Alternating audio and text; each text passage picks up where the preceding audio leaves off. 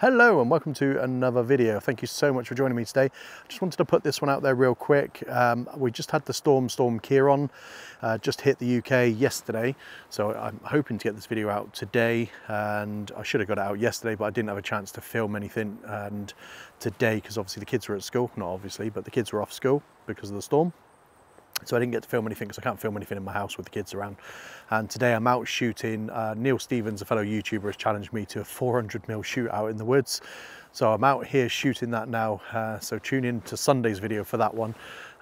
So I'll pop some images up that I took down on the seafront of where I live in Teignmouth. I didn't want to be that person that's vlogging, walking around, filming myself, taking photos in the middle of a storm. So plus it's a little bit embarrassing as well. So I'm not very good at talking in front of people. So I did just go down and I took a load of photos, and I'll pop them up on the screen.